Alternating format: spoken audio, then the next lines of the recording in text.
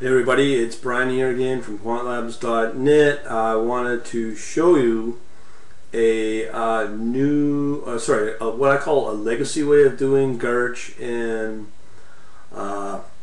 Matlab. It's still currently can be run in my Matlab 2013A version, but these functions I'm going to show you for Garch will be deprecated. I think they've already been removed, but I will throw warnings once I do run them. But I just want to show you some of the nice, more graceful ways of how math works and Matlab handles functions that are no longer either compatible or been removed from the current version and future versions of Matlab. Now again, in Matlab 2013A, they're still there. It's now the new version of 2014A is coming out. I'm not sure if they will have formally removed these functions, but I'll show you how they gracefully handle it versus R, Python, which will just break and your functions and your scripts will just no longer function. The wonderful people that design these languages are pretty well drug abusers, I guess, don't understand about like intelligent software engineering. But nonetheless, let's talk about older versions of how to do stuff with Garch and the power of Garch. Alright, so I've introduced what Garch is. This is the tutorial here. Now, again, I'm not a mathematician here, but I'm going to do my best to interpret what I can and try to explain it to those that are new to it. Anybody else that can provide a little more intelligence, please comment away or something, just to help out others that might be new to it. So let's get down to it. I'm going to show you the old script, the current script that I've got. I'm going to make a couple of changes here. Now what you'll see here is it's got load XYZ. It's got this prices time series, I'm going to assume, but these are not out of box file examples that something like Matlab ships. So all I did was really substitute before the other same data file I used in the previous example of the mark and pound, converted the Y from data, and then I just replaced price to return of Y to XYZ. So from this point on, XYZ on the price to return, we can follow through. The tutorial is going to give you a different looking graph. So that's what we do here up to this line. As I said, this Garch fit, which is right here, we pass into it basically our time series, which is somewhat more intelligent if you ask me, instead of passing parameters to what Garch model you want. But the output of it is where's the output? Here's the output. So how many parameters we got? We got 1, 2, 3, 4, 5 parameters that we're going to be dealing with. So we got 1, 2, 3, 4, 5 to these amounts. So we're going to be calculating our coefficients. I'm going to let you obviously read these. We're going to calculate our estimation errors, standard errors, LLF, long likelihood objective function values, our innovations. That's what we're calculating from this one line, this one function, and then the summary, and then the sigmas, which is the conditional standard deviation vector corresponding to the innovations. Okay, so that's what we're returning from this Garch fit on this time series, and then we use the Garch prediction on those coefficients with the same time series. This one has been removed, as it says here in the 2014 A documentation. So they want us to use forecast. Now I've seen estimate used, which I did in the previous video, so that's a more up-to-date way of doing it.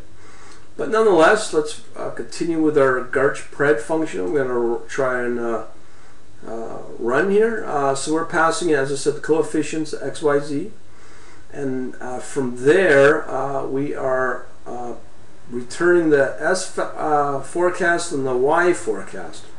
So essentially what we're passing it are the spec or specification as well as our time series. Okay.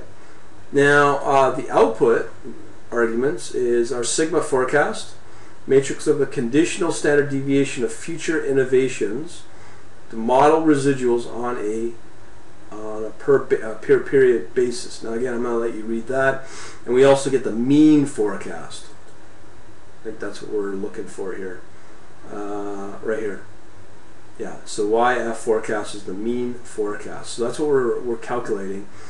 We dump it out, and then we set a period now.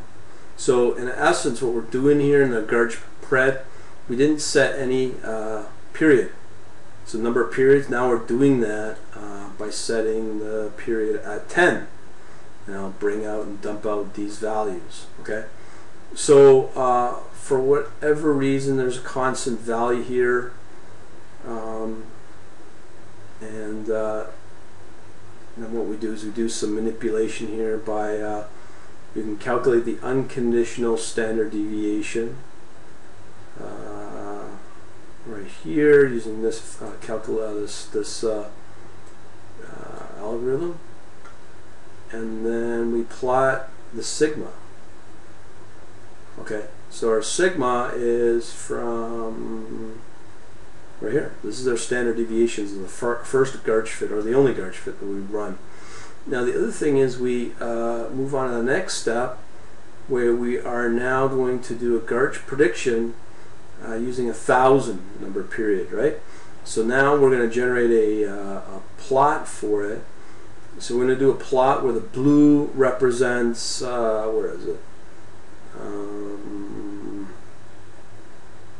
Yeah, where is that what blue represents? Volatility.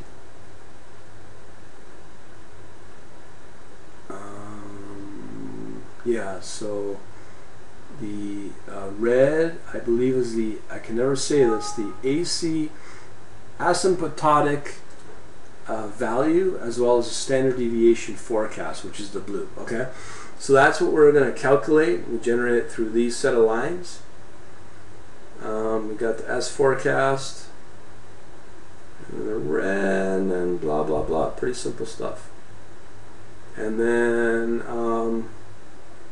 we do another coefficient on calculation of 10 and some other fun stuff like yippee-yi-yay. Okay, so let's run the script. Let's get right here. So as I said, we are using the marked pound data, as I explained earlier. So we now know that our Y is this. Let's see what Y, it's 1975. These are the actual data, and we calculate the XYZ using that price to return function. There's that, and then we run the Garch fit past the time series, and we bring back all these coefficient like that, errors. The LLF, I don't think it means that a lot. Innovations, and then more importantly the sigma, the standard deviation estimates. So now we're going to predict with the coefficients that we got against that same time series. So let's run that. So we get our standard deviation forecast, and our, I believe that's the mean forecast. Dump it out. Now I did mention using that Garch pred, so it says that has been removed from a future release, used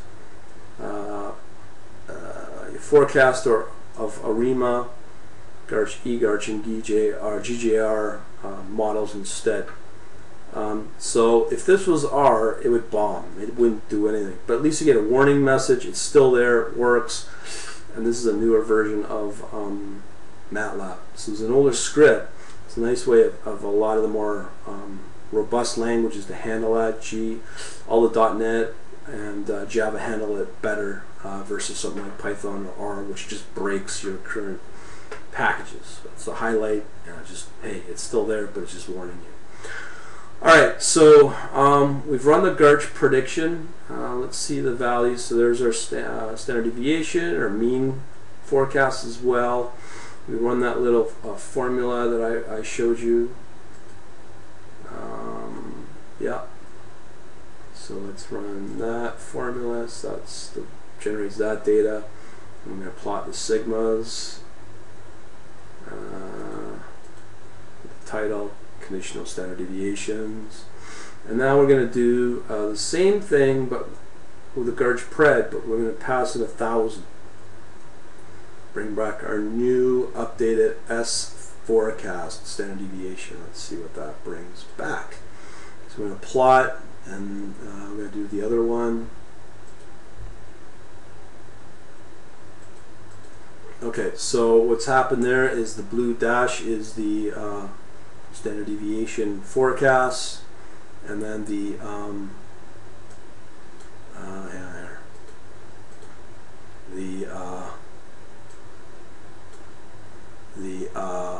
red is that asymptotic value. Okay, so now we're just going to do some more calculations, have more fun, I guess, and just doing some more Garch pred. I'm going to do a cum sum value, and there you go. It's all done. The script is now complete. So there you go, the legacy versus the new way of doing it. The Garch, which can be very useful, and you can estimate, as you can see in this tutorial, all the way out to 1,000 periods. So that could be 1,000 ticks or something. I don't know. I'm just saying, it's kind of an interesting way to predict the markets, I guess. Talk to you later.